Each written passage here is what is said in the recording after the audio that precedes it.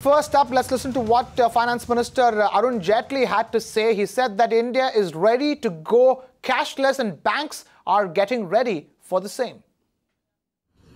In the last few years, there has been a huge expansion of e-wallets. There has been an expansion of debit cards and various other modes of transactions.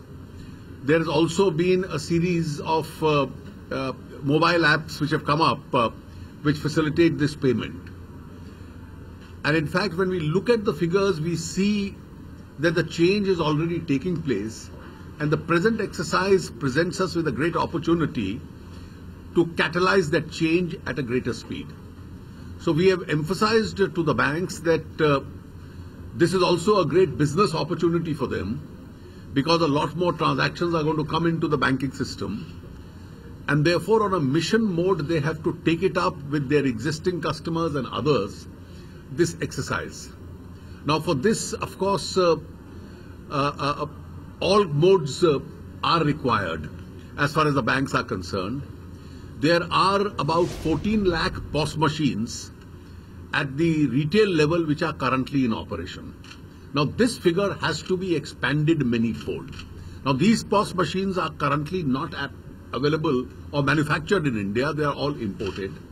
Some large banks have a fair amount of stock of these lying, and they are trying, the banks have been told to acquire them from wherever.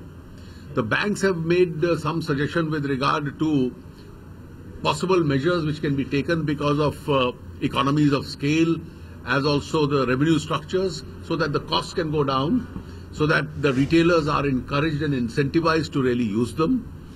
Additionally, with regard to their existing customers, both the methodologies, that is the debit cards and the